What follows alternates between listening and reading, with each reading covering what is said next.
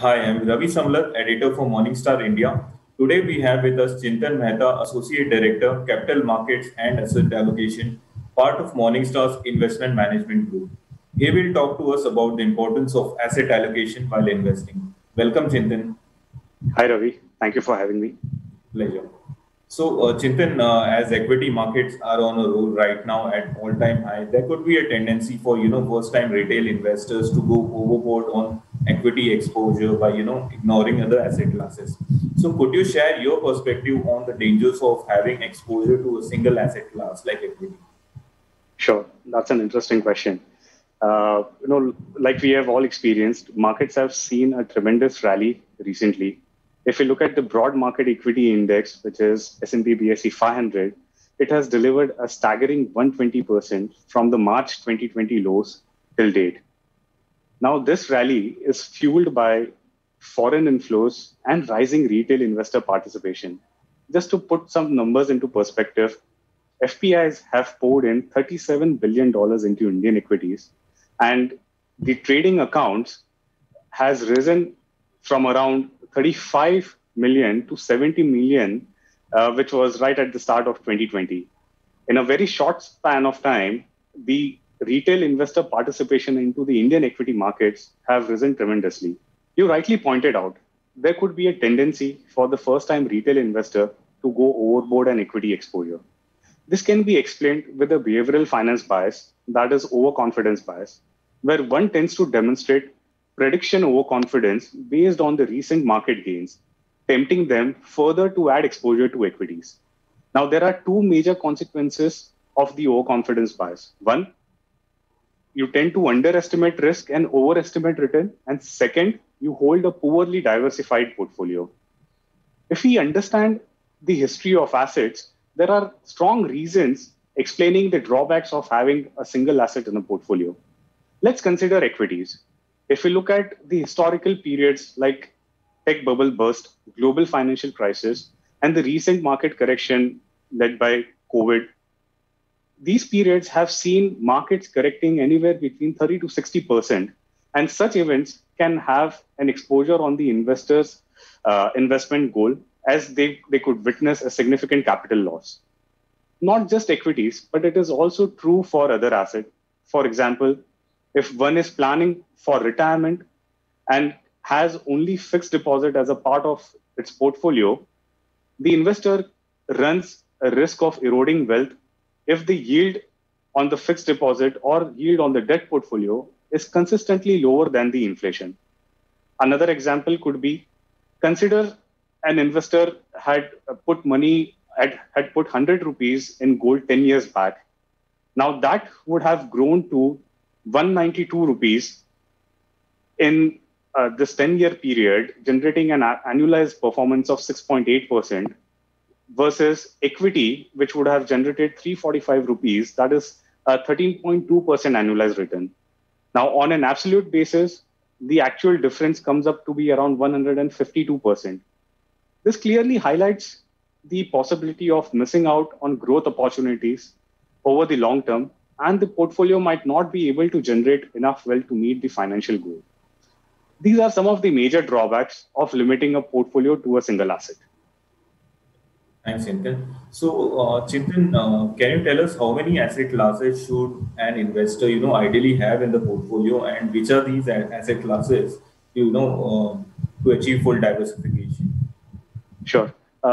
There's a wide range of asset class available for the investors to look at. One can look at domestic equity, international equity.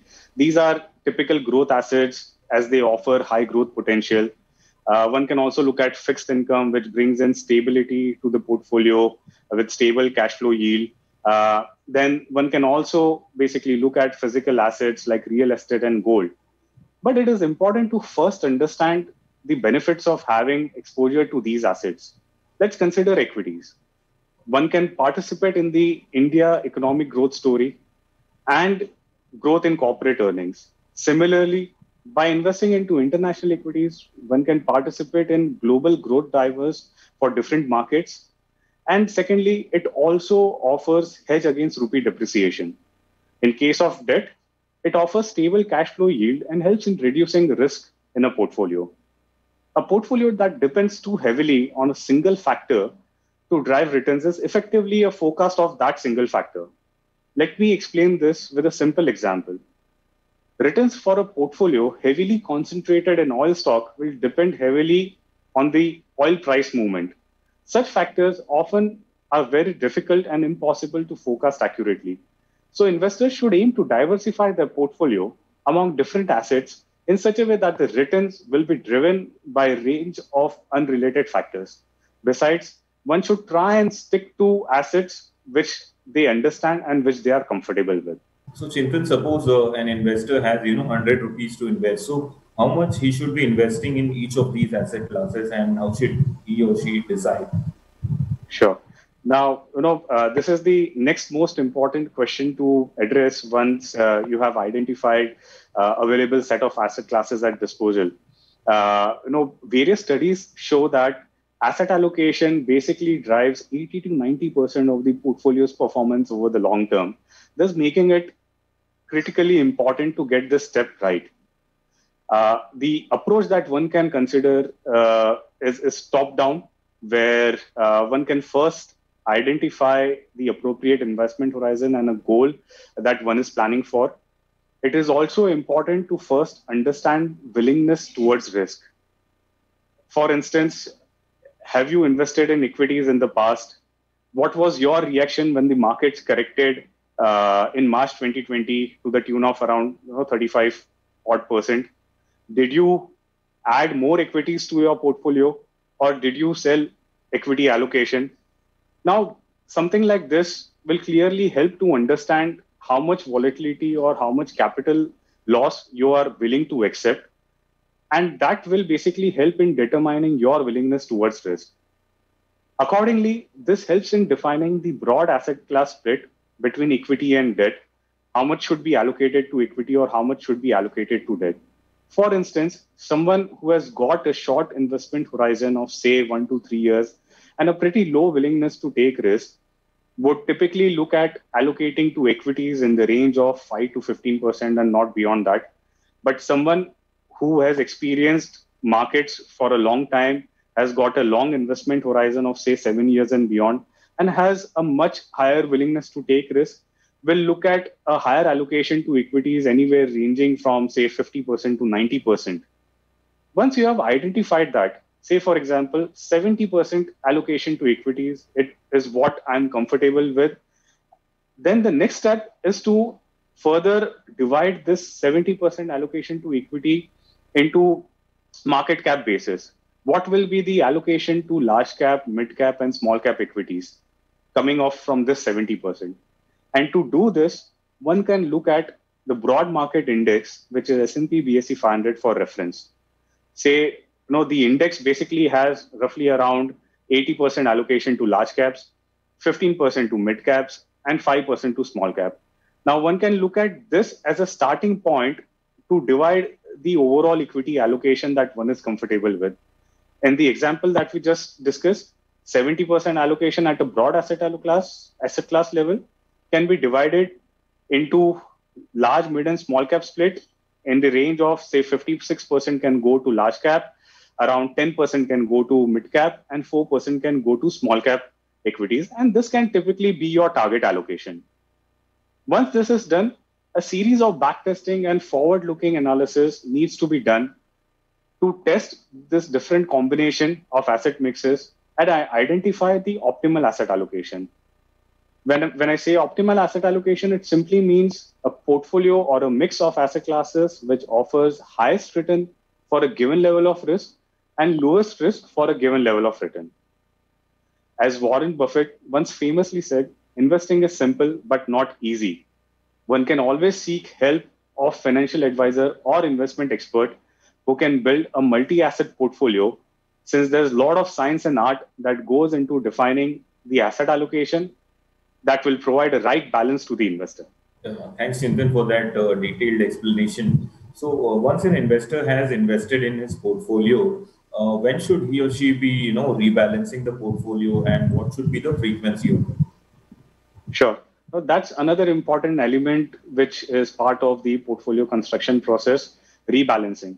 Now, one of the key elements that investor must consider while managing a portfolio is when and how frequently they should rebalance the portfolio. Rebalancing also serves the purpose of being disciplined with investing. It helps to sell when the equity markets have rallied significantly or the valuations are high, and it helps to buy when the markets have corrected or the overall allocation to equity in a portfolio is lower than the target allocation. While this subject is both important and hotly debated, we have found no academic work to support the view that there is an optimum rebalance period.